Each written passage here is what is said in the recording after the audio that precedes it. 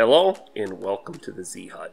On today's episode of Basic Arduino, we are going to take a look at how to set up and use the I2C 1602 LCD display with our Arduino boards. The first thing we'll do is take a look at how to connect the LCD display to the Arduino. Then we will take a look at displaying some text on the LCD.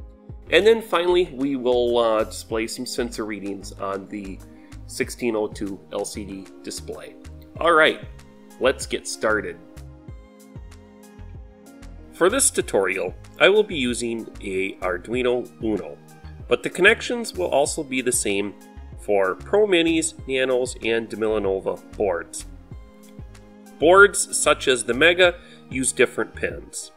The data sheet for your board will tell you which pins are used for the SCL and SDA connections for the I2C communication. So if you are using Uno, Nano, Pro Mini, or Millenova, go ahead and connect your VCC and ground pins. Next, connect the SDA pin to A4 pin of the Arduino, and then connect the SCL pin from the LCD to the A5 pin of the Arduino. Now that we got the board connected to our Arduino, let's test it out and display some text on it.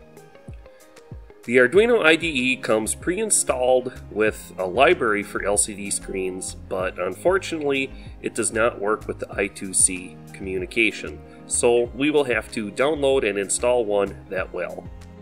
In the description below you will find a link to this tutorial's webpage where you can download the library. After you download the library, open up your Arduino IDE. Next, click on the Sketch tab, select Include Library, and then Add Zip Library. Now you can navigate to where you downloaded the library to and select and open it. Now that you have the library installed, go back to the tutorials webpage and copy and paste the custom text sketch code into your Arduino IDE. Okay, let's take a look at the sketch and how you can modify it. Here we have our two libraries we are using. The wire.h is already included with your Arduino IDE, so don't worry about downloading it.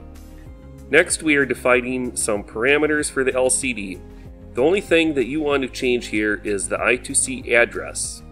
If you don't know your LCD's address, just look in the description below and you will find a link to a quick and easy to follow tutorial showing you how you can scan and find any I2C device's address. Now we can move on to the void setup. First, we are starting up and defining that this is a 16 character by 2 line display. Then we are clearing the display just in case something is still in its memory. Next, we can move on to the void loop. The first thing we need to do is set the cursor position for where we want the text to begin. The first number is the column and the second number is the line. If you set the cursor at 0, 0, you would start your text at the first column on the top line. I want my text to be centered, so I'm setting the cursor to the 5th column on the first line. Now on this line, we're doing a lcd.print command, which tells the display what you want it to say. I want my display to say basic on the first line and Arduino on the second line. This lcd.print will be for the top line, so I'm putting basic here for my text. Remember to put the text between quotation marks or you will get an error when you try to upload the sketch. Now we are setting the cursor for the 4th column on the bottom line and telling it to print Arduino. After that, we are just doing a 2-second delay and then clearing the display, followed by another 2-second delay. What this will do is make the text flash on and off like this. Now that you know how to display text on the LCD, let's move on and look at displaying a sensor reading on the display. To demonstrate this, we will connect the potentiometer to the Arduino and display its analog reading on the LCD display. This is how to connect the potentiometer. Connect the wiper to A1 of the Arduino, and then VCC and ground to the other 2 pins of the potentiometer. Alright, let's get to the code. To get the sketch, just go to this tutorial's webpage and copy and paste it into the Arduino IDE. The beginning of the sketch is the same as the previous one. Nothing changes until we get to the void loop. The first thing we are doing is reading the analog value of the potentiometer and saving it as an integer called val, V-A-L. Then, on the first line of the LCD, we are writing val equals, and then on the second line, we are displaying the analog value of the potentiometer.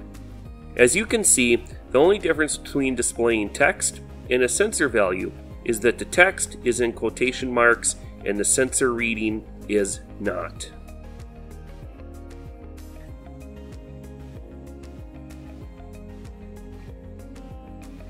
And that concludes this episode of Basic Arduino. I hope you found the information useful. If you did, please remember to like, share, and subscribe. I hope you have a great day, and we hope to see you here again on a future episode.